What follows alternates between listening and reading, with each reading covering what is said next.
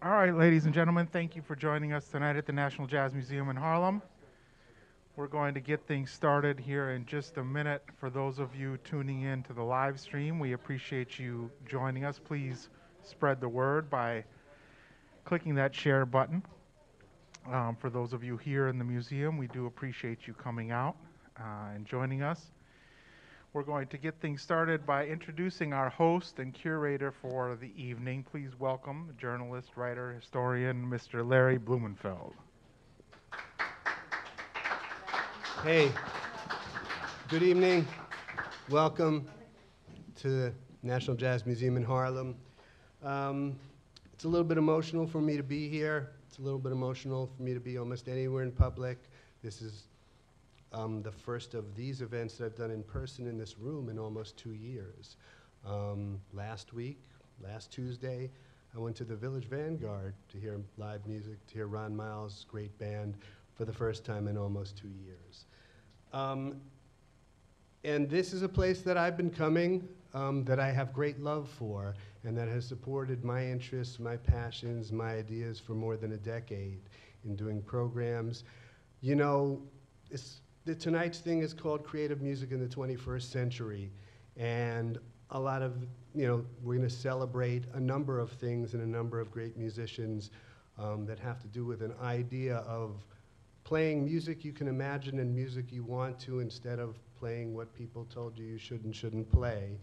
And this museum, which could have been a quote-unquote museum, has really reflected that attitude in being a jazz museum.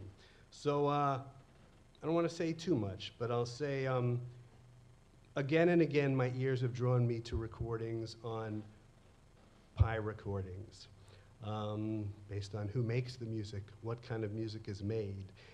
20 years ago, Seth Rosner, who had worked at a great downtown club called the Knitting Factory, left that job. A couple years later, he started a record label. That's what we used to call those things then. We used to call them record labels. And people knew what that meant.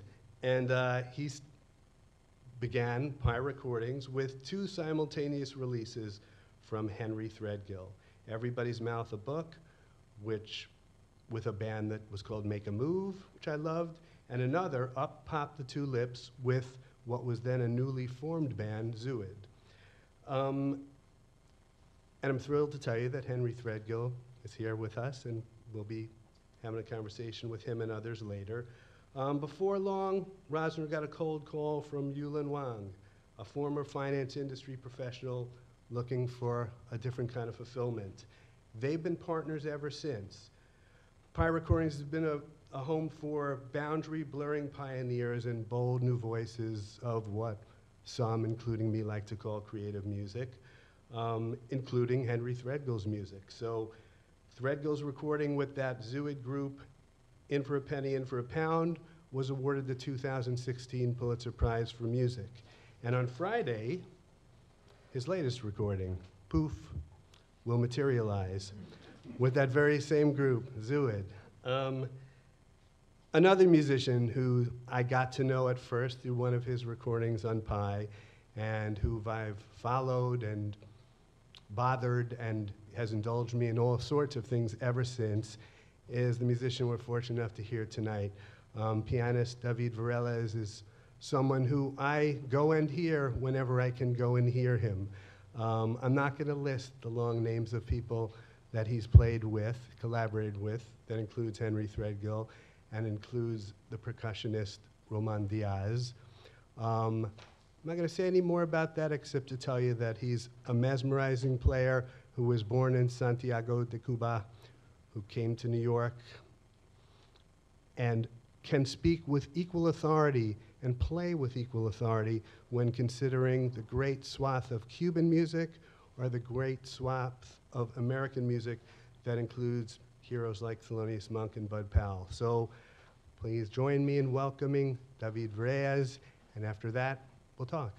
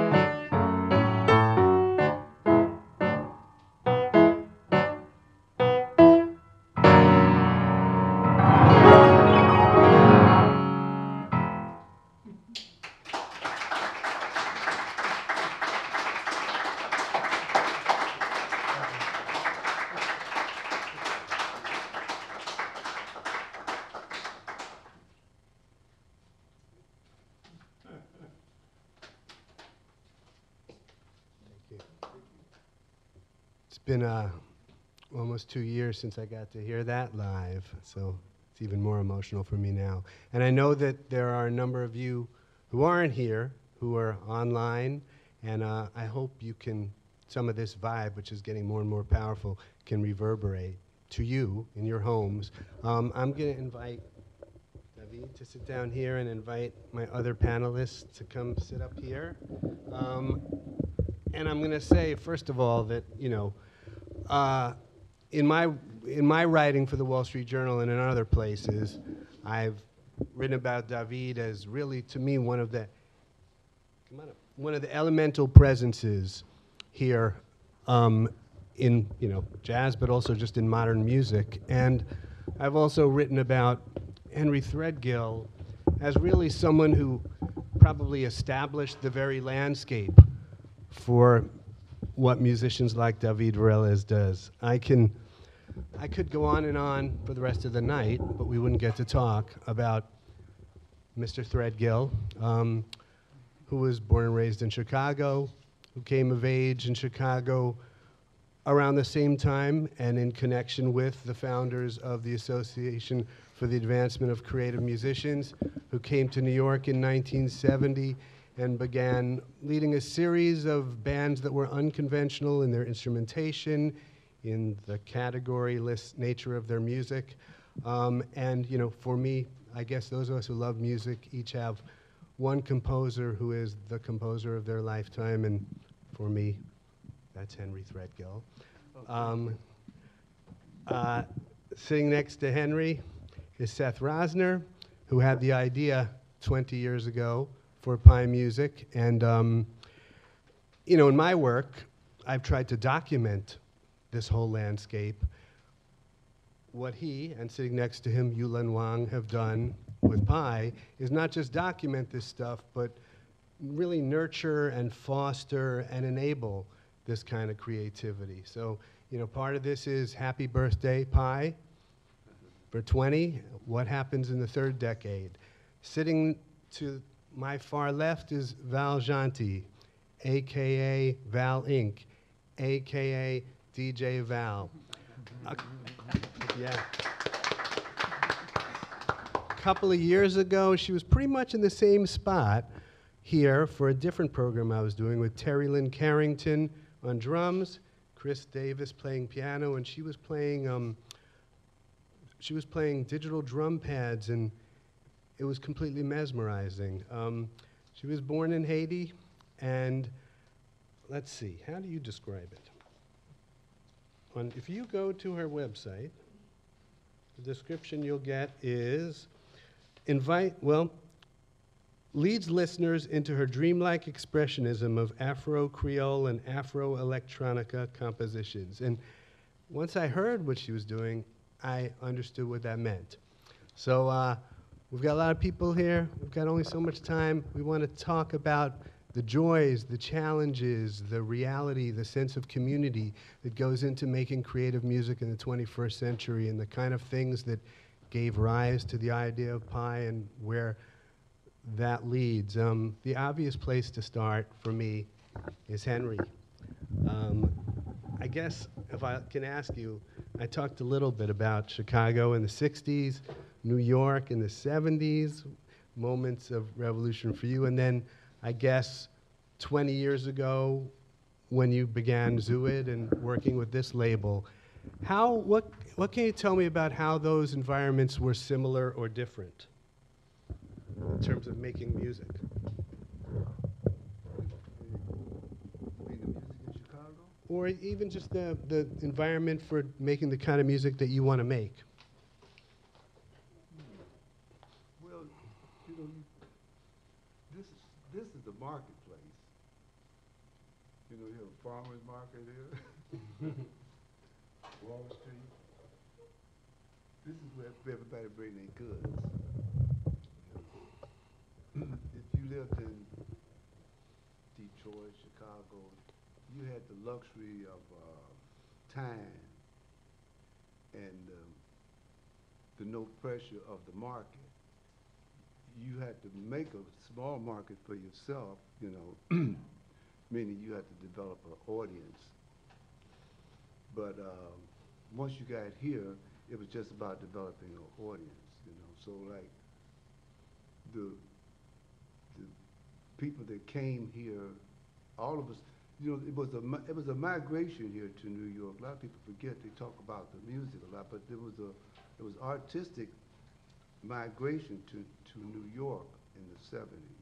It wasn't just, it was Kansas City, St. Louis, Chicago, LA, San Francisco, Detroit. It was from all over and all over Europe, and it was from all the different idioms. I mean, it was the dancers that came, it was Inazaki Shange, all the writers, Jessica Hagedorn, the actors, painters, they all came in the 70s.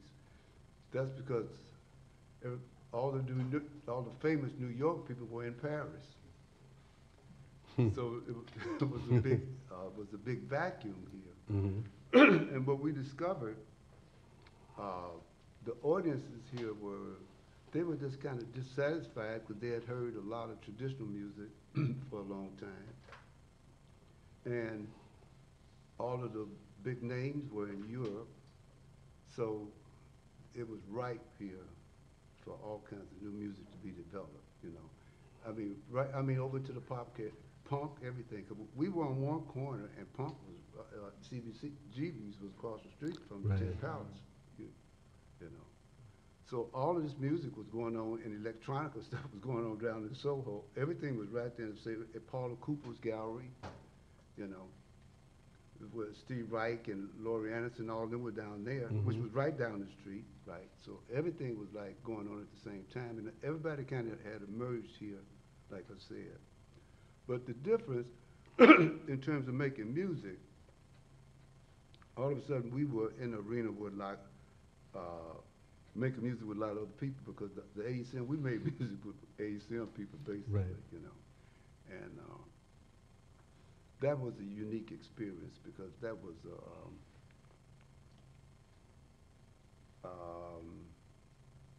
about the committed or commitment, you know. And the commitment to your own original music. Yeah, but it was about commitment, you know.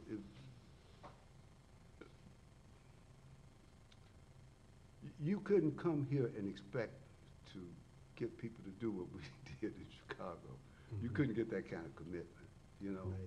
It was like ISIS or the Taliban. That's what I call commitment. I remember Islamic State, that's commitment. You know? I remember you once talking to me about Chicago back then as, you know, I'm going to build my house and you're going to help me build it. I'm going to help you build your house, in terms of that kind of commitment. You see, we would go out, we would be out on the corners on Friday night passing out our literature at the bus stops and train stops. The Black Panther Party would be there passing out their literature. The Nation of Islam would be there passing out their literature. And the AECM would be there passing out their literature. You know. Now all those people were committed too. Those are committed groups too, right? But once we got here, we tried to bring in some of the, we said we had to forget about doing the AECM thing in terms of bringing them on people. We just have to work with people as they best we could, you know. And there was a lot of interesting things happening here anyway. So, and we had done what we needed to do. We had everybody had pretty much established what they were about musically before we got it. Because you wouldn't have made the move here if you didn't have had got your language and your concepts together. You would have stayed in Chicago, and you know, there's people stayed there that just didn't want to come here, you know, and the others. The other people went to, some people came here, artists came to New York, other artists went to California, LA. You know, and I mean that across all different genres too. The dancers, the actors, they either came to New York or they went to LA. It was one or the other. You know, the Earth, Wind and Fire, they went out to LA. See, it was a number of players that we all played with that went that way. And if you fast forwarded to 20 years ago, when you created this group Zuid, which now lives on, and when I was they- lucky. well, what was the environment for what you do like then? I was lucky. It was just a moment I found these people. Mm-hmm. Who were And we committed. went, I'm sorry. Who were committed. Yeah, they were committed. 20 years, they're Yeah, still yeah, there. they were committed. I mean, we went into rehearsal for over a year, Really? and with no idea of like there's a gig. I mean, we rehearsed every week. It was just like being back in Chicago. Mm-hmm. When we rehearsed every week, you know, we worked on this material and got the concept down and got a feel for each other over a year of time, and nobody complained or nobody missed rehearsals. You know, everybody had the other gigs to work, but they were committed to this one thing, you know. And that was one thing I've always been telling the younger musicians here. That was one thing I was starting to see problems with. A lot of young musicians weren't committed to each other. You can't get anything done unless you support. If you put 3 or 4 guys together, then the guy tell you, oh, somebody's going to give me another gig, man. They pay me $2 more. You know? Mm-hmm. So you're going to go play with them because they're going to give you $5 more rather than stay with this one group. You have to do that. That's how all the music got made. And it got that way, what was made by Duke Ellington. It was made that way by Woody Herman. It was made that way by the New York Philharmonic. That's before they had unions. They rehearsed their ASS off until they got it down, you know. The same way Sun Ra rehearsed, the same way, they all had the same method, commitment to the group to get the music down, you know. And that kind of troubled me here in the last 20 years with some of the young musicians, because I would hear them saying, you know, they had a gig and then they canceled because this one person left because somebody offered them $5 more, you know. And the reason that is it's kind of been a break in the, let's call it the transfer of the culture, the musical culture. Everybody came here, like I said, this was Marc, but you came here to join, to be up under the baton of Leonard Bernstein, or to be, you know, with Miles Davis or somebody, right? Now all of these people are dead, right? They're all dead. So there's few places where you can learn the tradition playing. I'm not just talking about playing music, how you're supposed to work with each other and respect of each other, support each other. That is not, they're not understanding that anymore. I remember in an interview with Herbie Hancock, he was talking about when he was with Don, and Don Bird and Miles Davis asked him to come, and Don Bird, he was very upset because he didn't know what to do. He said he felt like he was being dishonorable to Don Bird. Don Bird had taught him so much and he learned so much. Don Bird said, "You better go, man. It's time for you to move on. You know, it's cool, you know." And it was cool. He still had respect for Don Bird, and he went to Don Bird and said, "Look, you know, should I take this thing with Miles?" He said, "Of course you should, you know." So, like I'm saying, the musicians, a lot of them, they never had a chance to play with Charlie Mingus or different people. I mean, some of them it's very few people left besides me that's in the trenches. I mean, Andrew Hill was here, you know. There's not too many band people, band directors, band leaders that are left in the classical and the jazz world, you know. That's where that information is passed. I mean, I played in so many different, under so many different great music directors and band directors, you know. I think I was talking to Yulon, and he was upset about some people. He said, "I didn't know you played with so-and-so, you know." You forget over the time, you know, but like I remember the lessons, you know, of being up under these people, you know.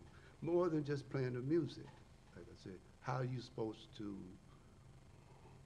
behave? How are you supposed to keep your ears open and watch certain things, you know? And yeah, I mean, in all the many different ensembles that you've led, I've always felt like, okay, these are not just musicians who know how to play together and want to play together, but there's some sense of community. So that idea you were talking about soaking up and having, if not mentorship, some kind of leadership. I know, David, when did you went from Cuba to Toronto and then came to New York. When did you first come to New York? I came to New York in 2009, actually, after I received a grant from the Canada Council for the Arts, actually, to study with Henry. Yeah, I remember. I called Henry up, and you know, I was able to, you know, talk to him through Daphne's, actually, who I knew, you know, how worked with Daphne's before. Yeah, and of course, you know, Daphne's had worked with Henry. You know, he's actually on everybody's master book. So, so you know, that way, I, you know, got in touch with Henry and, so and what convinced him. What were you seeking? What were you seeking in coming to New York to study with Henry Threadgill? Well, exactly what he just said. You know, I wanted access to that, and of course, you know, I was just, you know, since the very first time I heard his music, I just fell in love with that sound, and I knew that I wanted to learn something about that. So when I was presented this opportunity, I called Henry up, and he was gracious enough to accept me to, you know, just basically come to New York. And, you know, we did so many things that were outside of like formal lessons. You know, like we went to see Elliot Carter. You know, when you know, Elliot Carter was premiering a piece at the I don't think it was Carnegie Hall. No, I forgot what it was. But you know, we would do things like that, you know, and you know, went to see Yusef Lateef, went to see Munhal play, you know, many times, you know, introduced me to the ACM concerts, and one thing led to the next. You know, I got to meet Munhal, I got to, you know, meet so many people in the ACM, and from then it just kind of grew, you know, and eventually we started doing, you know, Henry started inviting me for different things that he was that he had in mind, you know. So yeah, that's the reason I came here, to be part of that. You know. Now I know, David, you were generous enough. A couple of years ago, I did a series here about the connections between Afro-Cuban traditions and the jazz traditions of New York City, and you talked in great depth about those things. I know, growing up and training as a musician in Cuba, you got firsthand exposure to a lot of things, some which, you know, we would not have access to, but the traditions of the New York scene and the jazz scene was things you mostly soaked up through recordings. So what about that tradition did you gain through this kind of firsthand relationship? Well, you know, just a certain, you know, like Henry said, just a certain look into the culture. You know, I was invited into a culture, you know. So because my own culture has very deep ties to the culture of this music, you know. Henry played with, you know, this is something that not many people know, but Henry played in Mario Balsas' band. You know, there's footage of this on YouTube, you know. This is the great Cuban bassist and composer. Oh, the great Cuban trumpeter and composer, Mario Balsas, who, you know, is, I would say, as elemental a force in the connection as was Chano Pozo. Yep. So he's one of the architects. I didn't know that. So, you know, that's, you know, I feel like I've been just extremely blessed to have access to that, you know, have access to, you know, people like Barry Harris. You know, when I first came here, the very first time I visited New York, I was hanging out a lot with Barry, you know, who, when I was living in Toronto, he would come up a lot. So, I mean, not complete, but, you know, a little bit more information about this music that I was intrigued about, and that I was studying through recordings, and that I immediately just felt the connections, you know, like so many historical and so many cultural and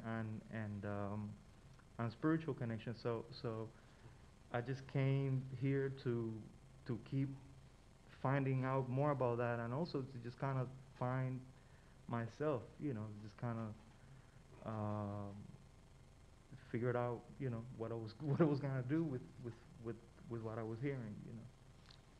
I can't resist the urge to ask you, Henry, what do you remember about playing with Mario Bozza? Oh, God. That was a fantastic experience. He was such a great, he's a great person, but he's a fantastic composer and arranger, and I really have to say, really quick arranger who could rearrange two right on the spot. You know, we would be doing we'd be playing a piece, and he said, no, Henry, play so and so. He'd tell Rolando, switch with Henry, y'all do so and so.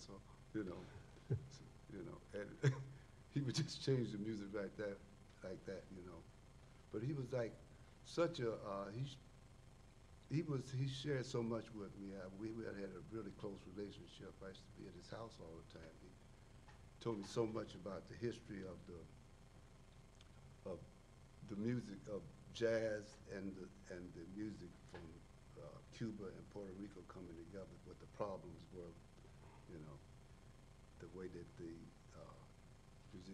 jazz musicians were playing time against the clave. There's two claves, you know, where Cubans and the way the Puerto Ricans, where they placed it, you know. And it took them a lot of work to get that worked out. It was first Kenny Clark and then Max, you know. But the interesting thing was he was always telling me, say, the music always worked out under Charlie Parker. Every time Charlie Parker played the music, it would just say click, you know. There'd be no rhythmic problems when he played. But when he stopped playing, they would struggle, but they got it worked out. But his openness, he hired me on a recommendation of Rolando Briseño, you know, the alto player from Venezuela. And, but he hired me as a soloist. He wanted me to improvise. That's what he hired me for. And he knew about what I was doing, so he knew that I wouldn't get ready to try to play all this traditional way of playing, because he would get very upset with, he would get upset with this music. He would say, Henry, go play, you know. And I told myself, I want to stay friends with everybody in the band, you know. He would tell me to go play and cut people off, you know. But he wanted you to take that music out. Yeah, that was a great, I mean, so many people, I've met so many people. Carlos Garnett came through that band. I remember Don Byron, when he first came through, he came in that band on baritone. Wow. So many great players in that band. I played with his band. I think before I went with him, I was with, a lot of people know, I was with Howard McGee, octet, for a long time. I played baritone with Howard McGee. I left Cecil and went to Howard McGee and then to Mario. I was with Mario and Cecil simultaneously. Right. I know a long time ago I talked to you, probably I was writing about David, and I talked to you about David coming, seeking you out, and, you know, talked about him talking about you as a mentor, and you said, nah, it's not like that. That's right. And so that leads me to ask you, what have you gained from this relationship with David? When it started, I mean, when I think that Daphnis played me a tape, I said, well, what does he want? I said, he said, he couldn't want anything. I said, he's got everything going on. I said, what does he want to see me for? He want to show me something? No, we would just like really just go at music. You know what I'm saying? I was telling Martha, I remember David had this music that was coming out of some Zodiac stuff that he was working on. You remember you were doing the Zodiac stuff? And I'm saying, I really liked that, because I said, that's a whole nother way of looking at things, you know. And it wasn't like, I'm not a teacher, number one. You know, I work with different people at certain times on music, you know, in different ways to investigate it, you know, investigate what they want to investigate, or they can ask me questions. That's it. I don't have anything to teach anybody, you know. We can work together. That's about it, you know. But David was already all the way out there when he got here. He just didn't know it, you know. He just didn't have confidence, in, you know. He came here. He was oh man, how am I gonna make it in New York? In no time, I couldn't even catch up with everybody was calling, you know. He said, I don't know how I'm gonna live here. How can I pay the rent? How can I do this, that, and the other? I said, yeah, right. You know. When he asked me that, I said, let's don't talk about that. In no time, he was busy flying all over the world. You know, I couldn't catch him no more. Right? All right, now Seth and Yulin, you've been sitting patiently. So yeah, 20 years ago, what was the impulse? You know, look, we all of us who love music, who love jazz, we have attachments to the great labels that we could name that put out great music that's on our shelves. You know, so there's the idea of you want to record and put out great music. But what was the impulse and what was the context? You know, it was an odd moment in the world of putting out music into the world too. So could you talk a little bit, both of you, about, you know, what that was like and what you were trying to do? Well, I think the impulse, I mean, a lot of impulses, obviously, but sometimes I kind of boil it down myself to just kind of like really the most selfish thing was, frankly, just to be able to hear Henry more frequently than I could at that time. You know, at that time, I would hear Henry once a year for about 5 nights a week, because he would have a week-long run at the Knitting Factory. Right. It was typically in December, and those were just weeks I really looked forward to. And in the beginning, it was make a move, and you know, you're sort of waiting like 52 weeks, 51 weeks to hear the freshest and most exciting music, and then you're like, oh, this is, you know, kind of silly. Just record him, and we don't have to wait 51, 52 weeks. It's actually a more immediate path there. You know? So I was, you know, frankly very fortunate that Henry went along with the idea. I didn't tell him it was just, you know, to satisfy my own selfishness. I presented it as a business plan, and he believed that. So that's, you know, that's really beneficial for everybody, I guess. But that was really it. It was really just to document Henry and get it out there. And you know, it was a very strange time in the music. And you know, to look back on it now, I mean, I feel like so much has happened in the past 20 years. I was speaking about it with someone earlier. You know, where we are today with how music gets documented and who's being recognized, or just, you know, the influences that are coming out in the sounds, it was so much different then. I mean, I think when we started the label, it was right at the end of, you know, I just use this as an example, you know, Wynton being on Sony Columbia, where he had one album out every month. You know, could you imagine a marketplace where there is a new Wynton Marsalis album every month, and that's supposed to create place for other creative music to be out there? It wasn't really what it's like now, which I think is this incredibly fertile period where so many people are doing things. And of course, shortly before you started the label, Henry's Make a Move band was on Columbia. Absolutely, and then there's, you know, like maybe like a 5-year, 4-year gap, whatever it is. So it was just, you know, it was a strange moment to just really just have this opportunity to hear the music that I was interested in getting documented, you know, because shortly after Henry, it was Roscoe with the Note Factory, and, you know, Roscoe Mitchell, sorry, thank you. You know, the art ensemble was maybe a little bit in flux with Lester's passing, and then shortly after that, it was Wadada. So, I mean, there was absolutely a gravitation towards the AACM and everything the AACM stood for and everything that those artists stood for, and, you know, certainly those 3 artists, you know, were representative of the AACM, and I really thought in their own unique way. I mean, every AACM artist, just by definition, frankly, is unique. But those 3 very, very, very specifically, I think, had something that I thought was, you know, just needed to have a little bit more attention shown on it. And I mean, we could rattle off the names: Tyshawn, Sorey, Shyu, Steve, Lehman, Vijay, Iyer. We could go on and on with those names that have also recorded for the label, who weren't, first of all, were too young, but weren't officially connected to the AACM. But I do think it's fair, you know, I feel like on my watch during these 20 years, there's maybe back to that moment when Wynton Marsalis could have an album out every month. Since then, I feel like there's been this groundswell and triumph of whatever we mean when we say creative music, whatever the AACM meant by using creative musicians, whatever Wadada Leo Smith meant in 1973 when he wrote a manifesto of creative music. I feel like, you know, were you consciously part of that revolution, or was that just where the good music lied? It's tough to say. It's tough to say I'm conscious of it in the moment, because I think at any given moment it feels unbelievably challenging and difficult. I mean, there were certainly, I think, moments over time where it felt like, wow, for lack of a better way to put it, we're winning. We're starting to win a little bit.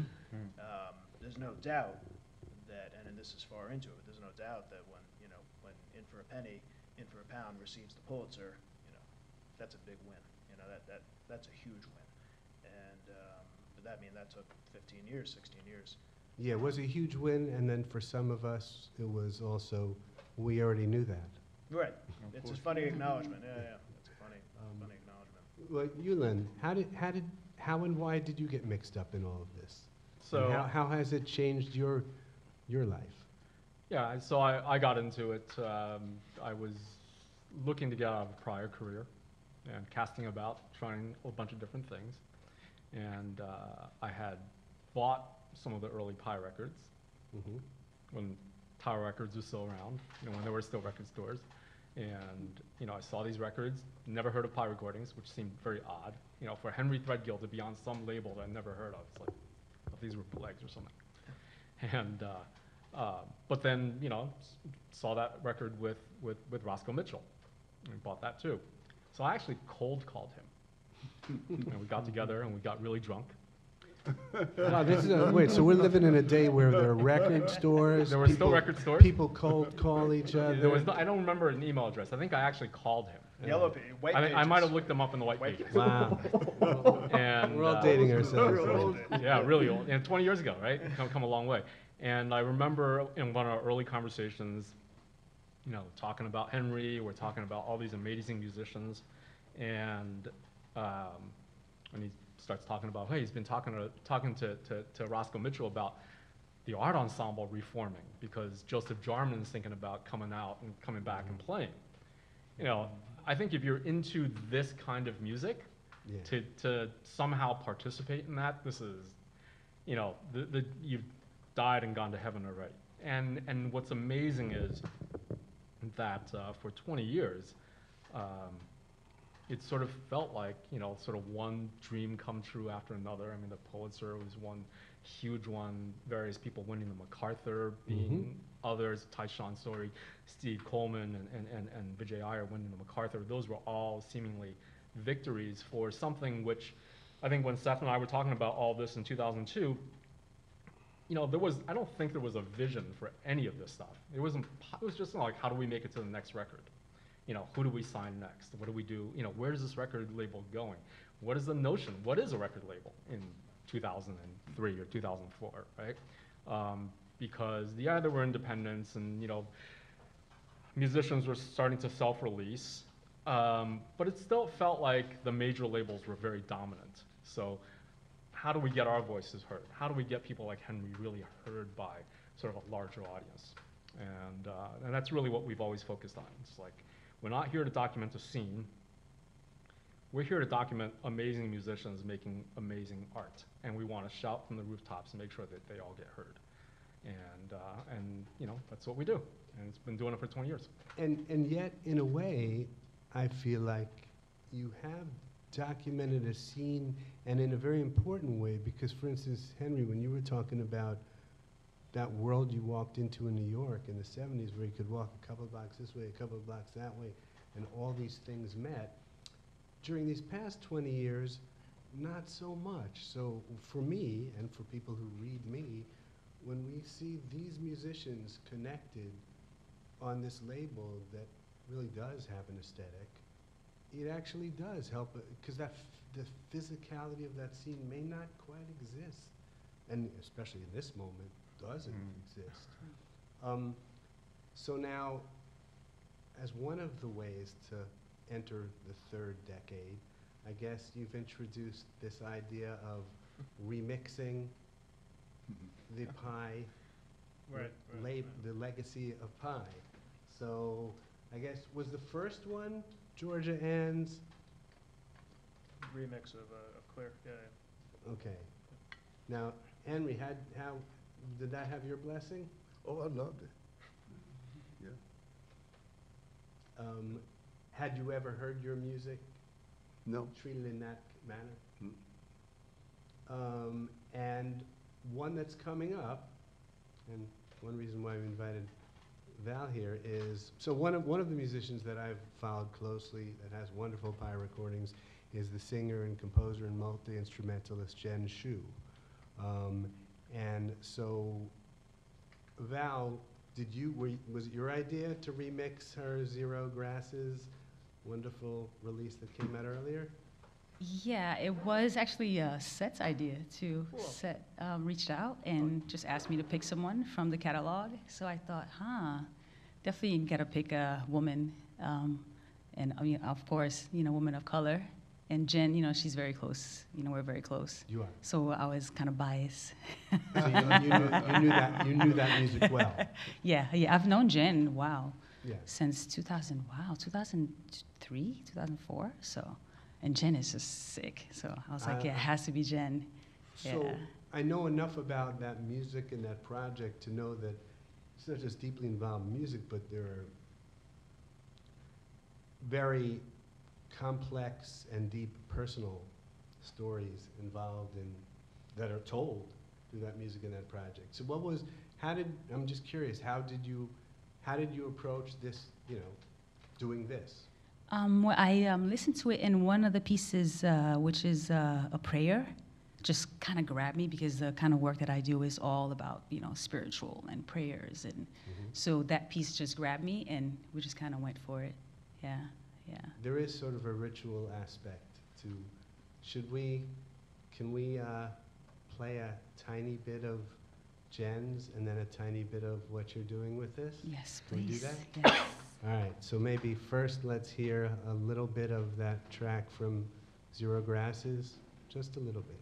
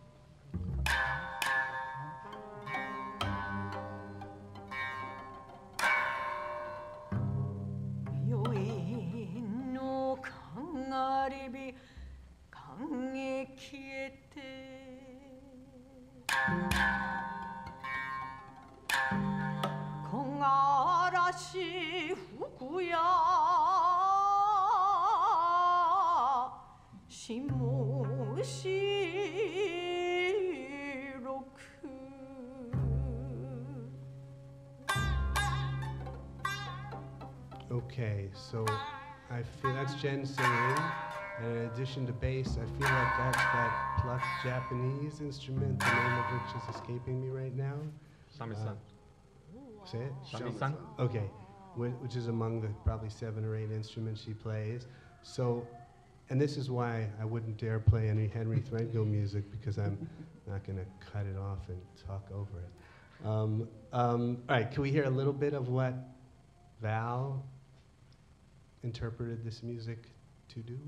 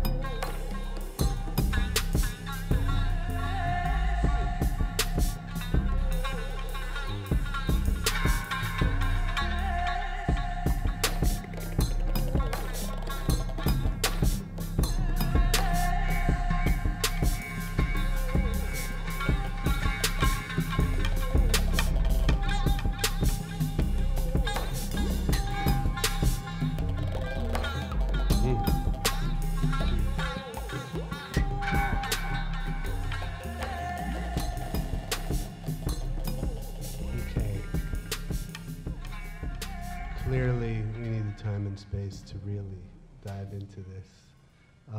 So this is going to be called Prayer, and when will this materialize? I think we'll put it out in October. We're waiting.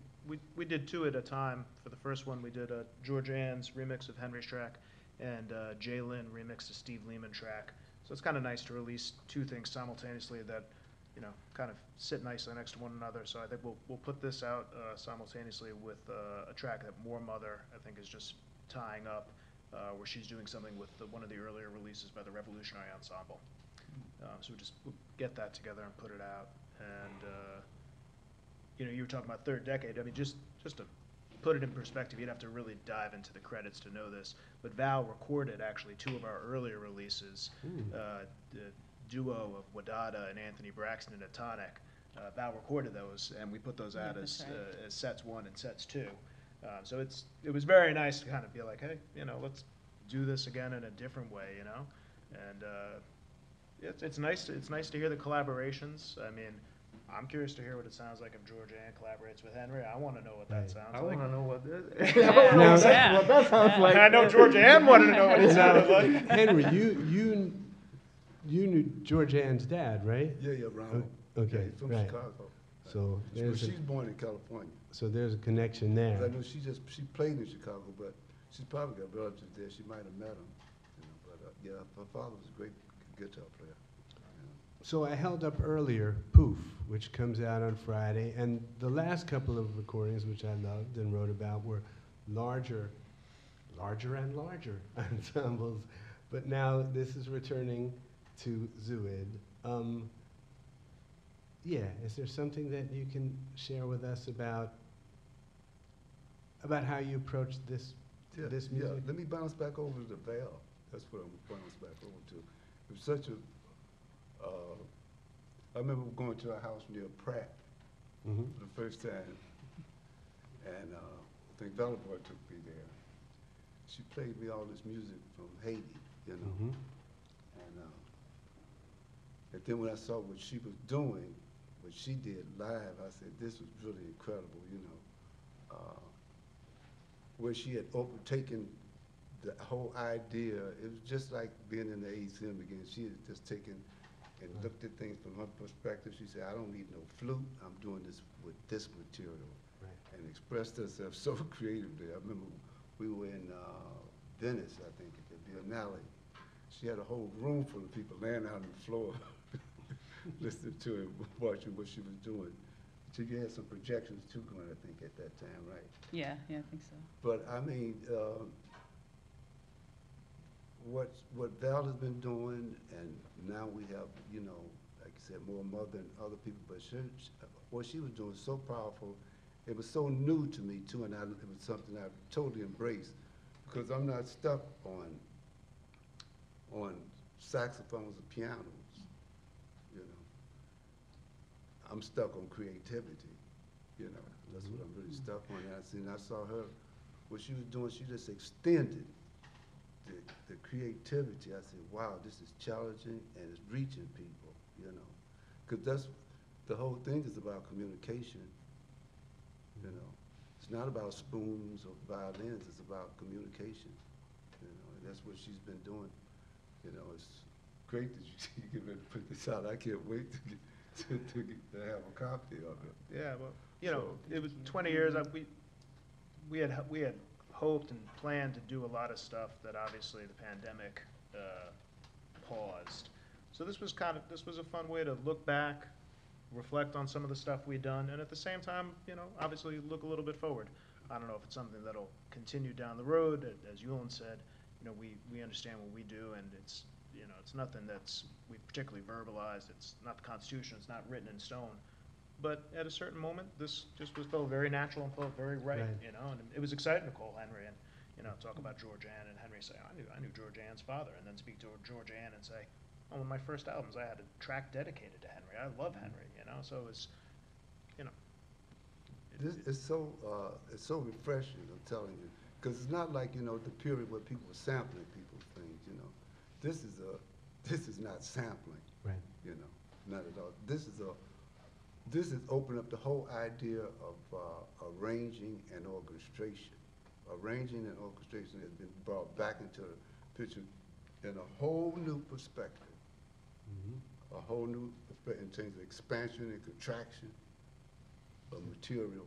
Yeah, I had a similar moment of awakening about your work, Val, before I even met you, when I had gotten pretty close with the Cuban saxophonist, Shekere player Yosvani Terry, and I'm working on this new project, New Throned King, and he told me what he wanted to do, and I was like, well, that sounds really cool. I don't know how you're gonna do that. And then I know he invited you in to create sort of soundscapes of that really represented some of the Haitian influence in Afro-Cuban tradition. And yeah, to me, it was really stunning. All right, now I'm gonna make you answer my question about Pooh. About proof? What about proof? Well, if there's anything you can tell me about what you were doing with Zoot on this recording, or anything in particular that represents the next page and what that group is, what that ensemble is doing. Well, it was the next stage after In for a Penny. If you listen to In for a Penny, it's like a bunch of little concertos in a way. So it's a continuation of that approach, but what we were doing with the material, it was the materials change that we were working on, that we had advanced the way we were dealing with the written material.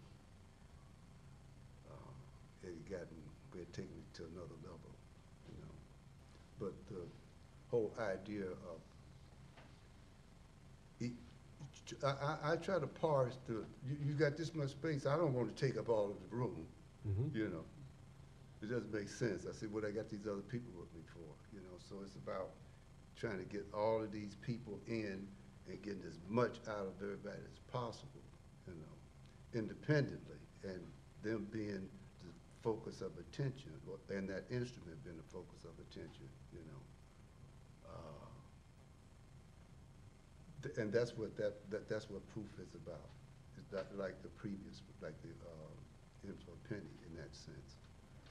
But when you listen to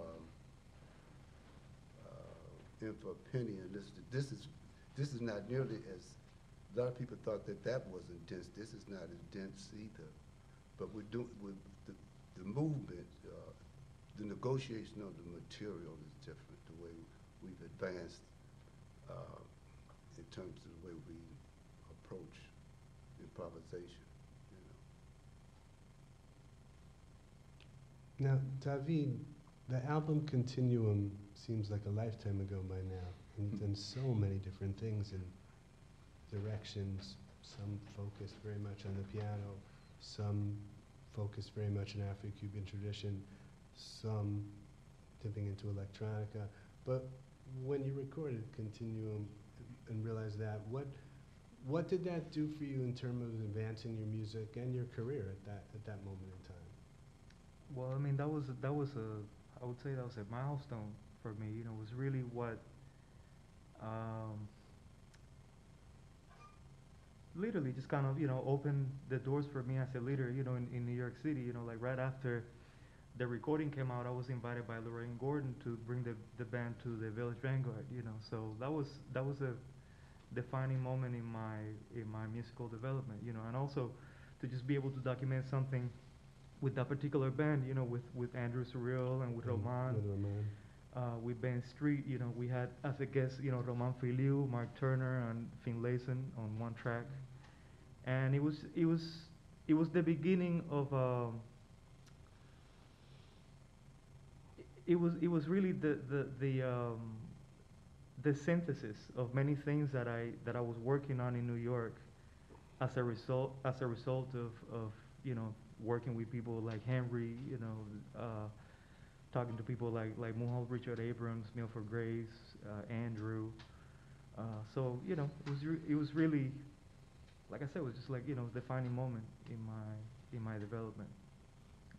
I remember that Vanguard gig, which was remarkable, and of course a lot of the, you know, what you grew up around and what has influenced you in Santiago de Cuba has Haitian roots. And Andrew is of Haitian descent, and something was that connection something you and he talked about, or was it just there? We didn't really talk about it much, but you know, of course we were aware of that, and certain elements were discussed, you know, beforehand. But it wasn't, you know, it wasn't anything that was dealt with, you know, in any kind of specific manner. You know, that work I did more with Roman. You know, I kind of the way that I've kind of set up my work and my albums in general, you know, it just kind of stems out of the piano. And then from there, you know, kind of like I kind of take the Bud Powell model, you know, like as far as like I develop everything from the piano, and then from there, you know, I figured out the different types of orchestrations that I'm hearing. But for this group, it really kind of started as a trio, you know, with Andrew and with Ben, because I actually met Andrew through Ben Street, who had worked with Andrew before. And you had studied with Roman. Yeah, yeah. So, you know, we used to play concerts at the University of the Streets, which actually, you know, Henry was also, you know, Henry's been like the invisible hand, you know, of just kind of like, you know, he's been watching, you know, the development, and he was there, you know, like making comments and taking notes, and you know, I had like specific questions that I would go to him with, you know, like I'd ask him about orchestration, and then he's like, oh man, you know, do you see what Andrew was doing, you know, like playing a maraca on the snare and hitting it at the same time with like a brush on the right hand on the right cymbal, and like feathering the bass drum, and you're hitting the bass notes with like a mallet, and Benny's bowing, you know, that's orchestration, you know, like stuff like that, you know, and it just, you know, one thing led to the next, you know, and the next thing we knew, we were making that record, and we kept on developing different things. And actually, Andrew's new record that I played on just came out, which, you know, is also a result of that connection, you know. Val, I know that, you know, obviously there are a lot of things that you do, and some of them involve creating and orchestrating live music, but in one of your incarnations, you're a crate digger, and from that, you know, which is its own science and its own art for real DJs. From that perspective, how do you appreciate this label and what they put in your crate, or what you know, what do they mean in terms of that soundscape you draw from? Oh wow, there's so many gems there. Yeah. And also, Henry, we go back to the Biennale, because I did the recording for the whole band as well. Yeah, yeah. So yeah, there's a whole lot of, yeah. I mean, from also like from, you know, Jen, you know, Henry, and wow. You know, yeah. I mean, now I'm gonna go back and dig some more.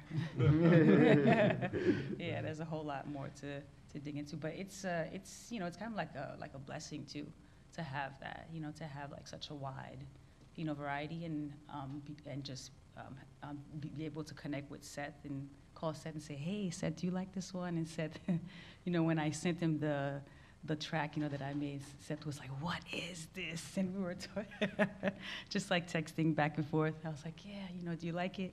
So yeah, it's just, yeah, it's like a dream, you know, come true to have, you know, vinyls. Vinyl is like air, you know, for us. You know, it's like a sip of air, you know. So.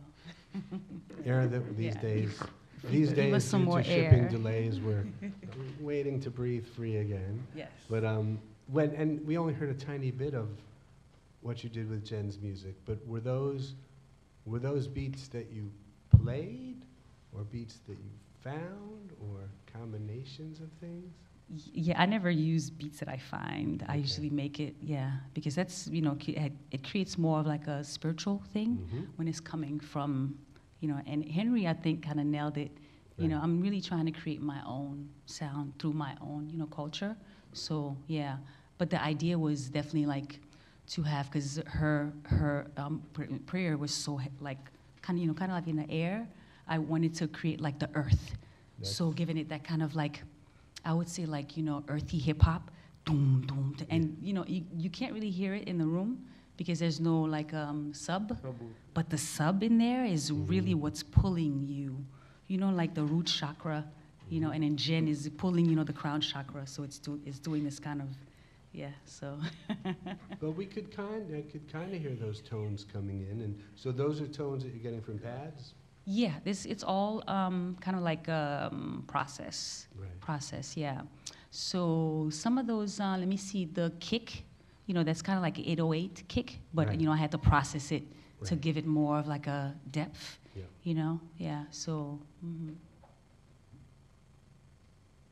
Larry, did you hear I don't know, was it the whole record you put out, the one that would synthesize the piece I played? That's one of my favorite Me pieces too. that David put out. With that crazy cover. The one that the one that we did together. Yeah, that's one of my favorites. Yeah. Right. What he was doing, but all of this stacking material over material. That was synthesizer, right? That's one of my favorite pieces. Really? Yeah, I had samples, kind of, in this with the same kind of concept that Val was talking about. I'm also invested in kind of like coming up with my own sound for the things that I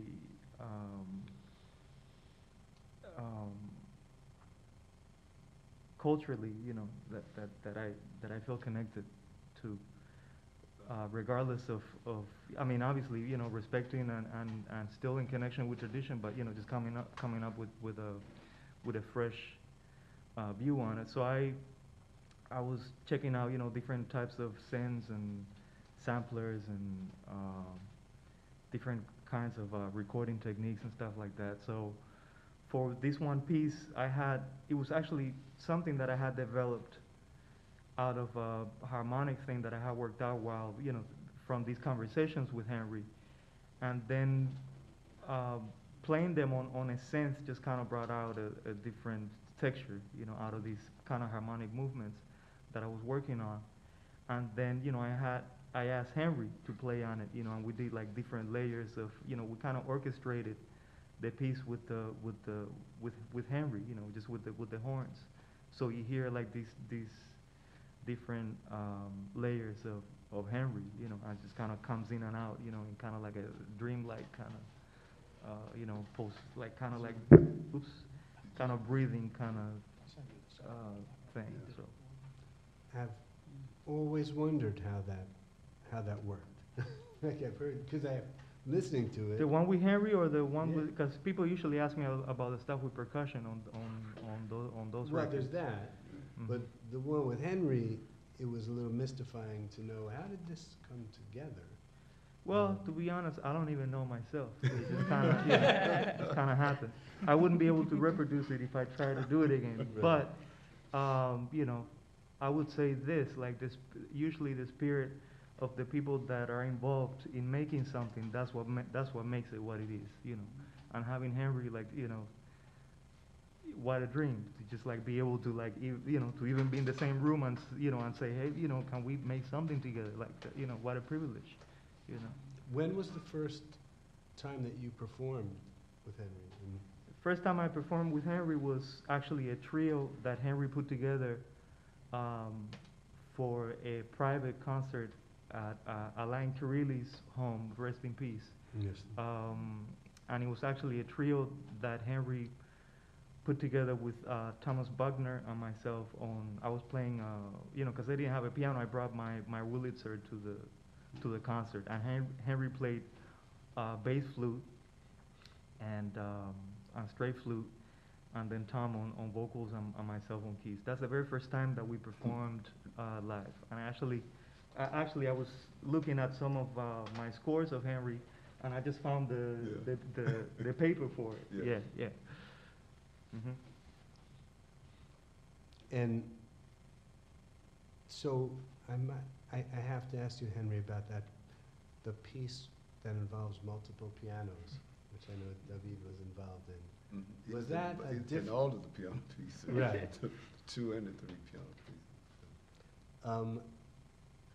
Was that a different idea of stacking? No, I've always been into the idea of twos. I have a thing about twos. You know, 2 tubas, 2 guitars, you know, 2 drums. 2 drums. Twos do something to unisons Mm-hmm. that you can't just you know, all of a sudden you got unison with 2. You know. So, But, I mean, you know, the double up, I was really interested in like writing for 2 pianos. I really wanted to write for 2 pianos. I mean, the rest of them some, but to really have these really independent things going on between 2 different pianos was really what I was really working on. And then it got into the idea of 3 pianos. You know. and then 4, right? Hmm? 4? 3. 3. Okay. But I was doubling on piano and harmonium. Right. Okay, But right. acoustic piano was just 3. Then we did an installation piece because now I mean with synthesizer, harmonium and piano. And David played all 3. We just did that one. That's not a record; it's an installation piece, but it's in the gallery on 24th Street right now. The MacArthur Binion exhibition at the Lehman Maupin Gallery. You can go there and hear it if you go in the gallery. You know, it's fashionable sometimes for certain writers or certain people to talk about, oh, this scene was but is over, or this has reached its end, or the death of this or the death of that. But when I look around at what, say, Henry, what you're doing, what Roscoe Mitchell is doing, what Wadada Leo Smith is doing, and then at the generations that have now come, just the catalog of Pi recordings and the scene as I knew it before the pandemic hit. Henry, does it feel like, you know, the musical ideals that you were talking about 50 years ago are just as alive today? Oh yeah, definitely. Yeah, I feel Here's that way. David, there's Roman, Yep. there's Roman Peyton, for you. and Bell. I mean, yeah, they're doing it, you know. There's David, they're doing it, you know, yeah. They're doing it the way they want to do it. The music is what Sonny Rollins say, there's room for everybody. That's what the one that says, there's room for everybody. It's just Yeah. about communication. It's not what you're doing, is that are you doing it? That's the point. Are you doing it? You know. And it's many, many avenues, and it's gotten to be more avenues, which is really what it's about. You know, that's really what it's about people getting strong at what they're doing, and getting away from these singular concepts of what music is. You know, or what David Hamilton told me, say, there's really no definition of art, you know. Yeah, no, it's, you know, if I look at that AACM moment and founding and that association, and I follow, you know, which was very much, as you said, a together commitment and a commitment Yeah. to each other. But if I follow the paths of each musician's work, they diverge in so many ways, except for the basic commitment and Yeah. the grounding. And they don't fit a school at all. And if you know, I've written a great deal about the great musicians that I know in New York City from Cuba, and David's age or similar, and I find that the kinds of music each is making, even though it has a lot of elements in common, are very different. Someone who would say that's Latin jazz, well, you're wrong on both counts, and you're wrong in lumping them together. Now, we're here, you know, September 2021, and I haven't been in this room in almost 2 years. I just have started to go back into some clubs. Does all, you know, we've talked so much about the spiritual energy, the sense of community that is shared. I know what's happened the past year or two changes dramatically what a label can do and how a label can put out music, but does it change or alter how, you know, either the process that you're making music or your ideas connected to it? Does it change things at all, what we've gone through and are still going through? So you mean just being locked down like this? Locked down, separated, cut off from live experience for a long period, and all the turmoil that's happened in the meanwhile. That, I think it might have done us some good, you know. Or there's always a positive and a negative, right? Mm-hmm. And then when the negative is a certain size, you start to forget about the positive, you know, because the negative seems just to take over the picture, but that's not the whole picture. And I think it gave people a lot of time to think and really be quiet and silent and readdress a lot of things in their musical and creative thinking, you know. Because you couldn't go out there and do so, you were locked up with it, you know. So I think it did us a lot of good in that sense, you know. If it had been no COVID, everybody been ripping and running as usual, just ripping and running, nobody slow down, no slow down to think about anything. All of a sudden, you got time to think about things, you know. And I think that's the positive, big positive that came out of this, you know. And I know, Val, you were talking about your music in terms of prayer and spiritual experience. Does it change the intent or the nature of that prayer and experience? You mean during the quarantine? What we've all been through and not been through. Yeah, I think for me the most I've experienced that kind of help was still. You know, because you know, like Henry said, we're always moving around. You know, being still, and you know, dealing with that silence. You know, especially for me, drummers are always, you know, DJ is always doing something, but to be still and to listen to that, because that has like a tone too. You know, for me, that was something, you know, that I'm still, you know, learning. Yeah, it's very, very spiritual because it's like within. It's not out there. So, yeah. And David, do you have any thoughts about that?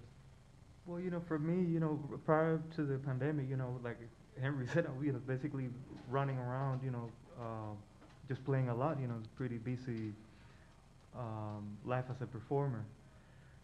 Then, you know, when the pandemic hit, you know, we you know, all the concerts got canceled one after the other. So, you know, we pretty quickly, you know, realized that, you know, this was gonna be kind of a long-term situation. So I started, you know, thinking about different things that I could do. You know, I have been working on a solo piano project, you know, for a long time, and I've, you know, finally had a little bit more time to develop this idea a little bit more, you know. So I did that, and also Seth and Yulan, they approached me to try to do, you know, try to put something out during this time, you know. Right. So I think last August we released something, which was basically tracks that I developed, you know, with electronics, you know, from home, and you know, different kind of things. You know, I got into all kinds of different things that I wanted to study. You know,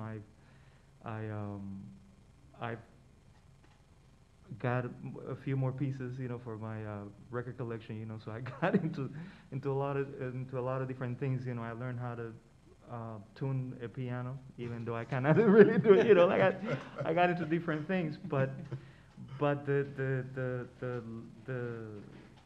leitmotif throughout this whole time has been stillness for me as well. You know, just like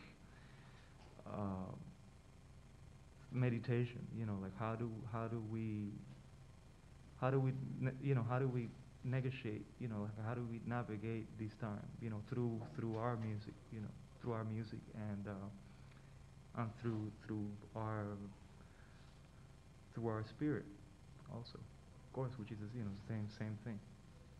Yeah, I feel like you know, my life in New York, sometimes it's easy for me to take things for granted, and am I going to go to this gig? Am I going to go to that show? Did I hear that? And I had to have a heightened appreciation and gratitude for the preciousness of each performance and what goes into it and what's actually happening there.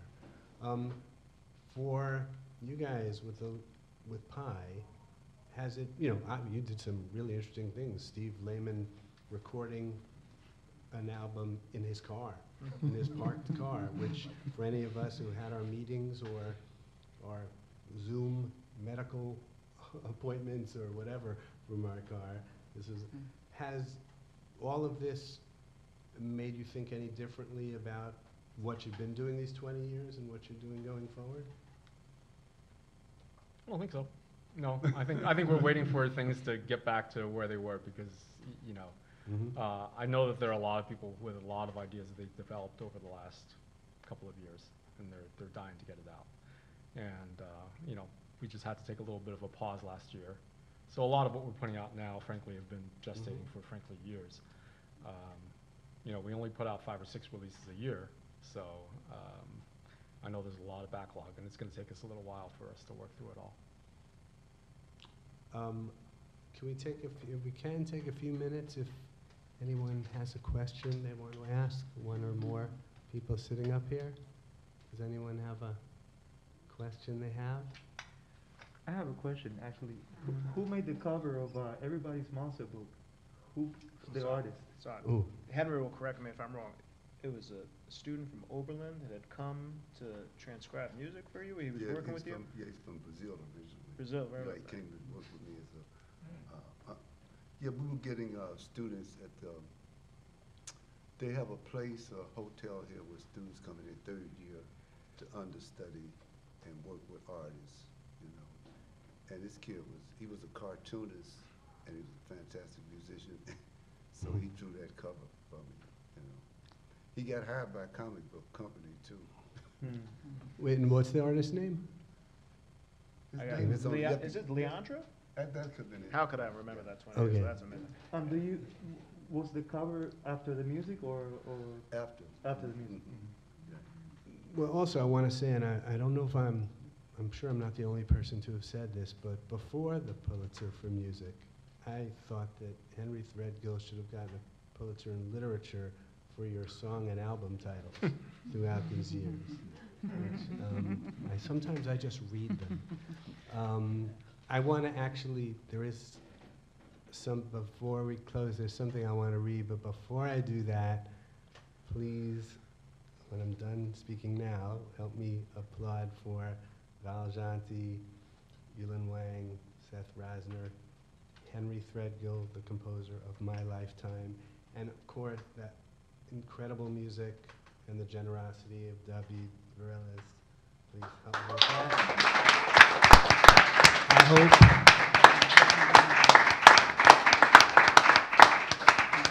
I hope you're applauding and your dogs are howling in your homes. Happy birthday to Pi Recordings. Congratulations to Henry Threadgill on the release of Poof. Happy birthday, Muhal Richard Abrams. Happy birthday, Muhal. Yeah. I'm not trying to plug myself here, but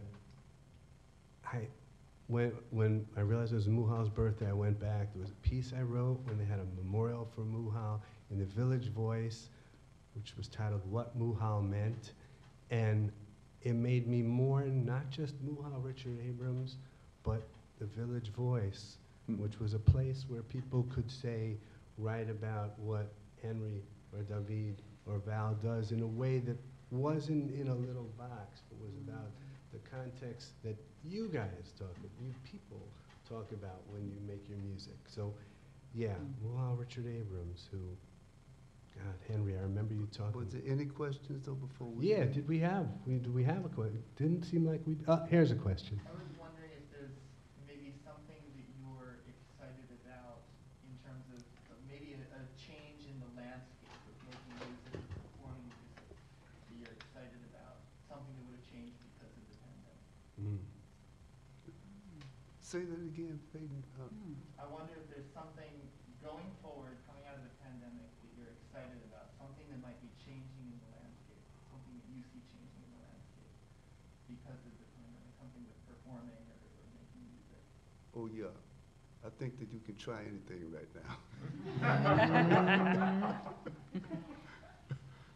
Yeah, I think this is the time to try anything because It's wide open. it's wide open. All the paradigms that we were going by, some of them were no good in the first place, and they don't need to come back, and we don't know what's going to come back, so this is the time to try anything.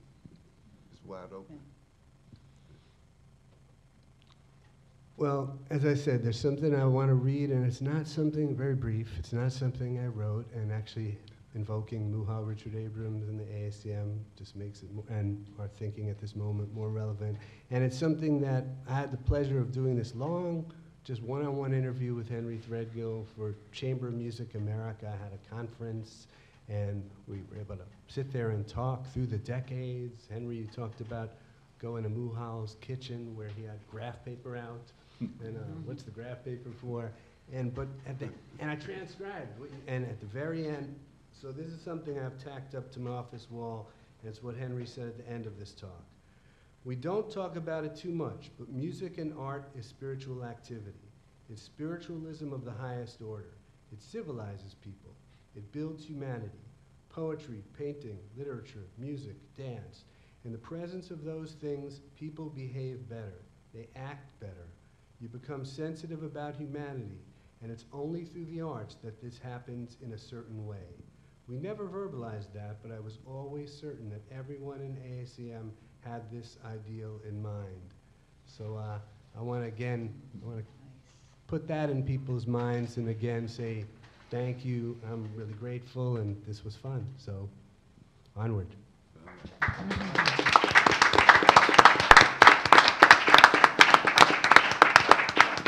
All right, thank you everybody for joining us tonight. Thank you. Get home safe, and we'll see you back soon.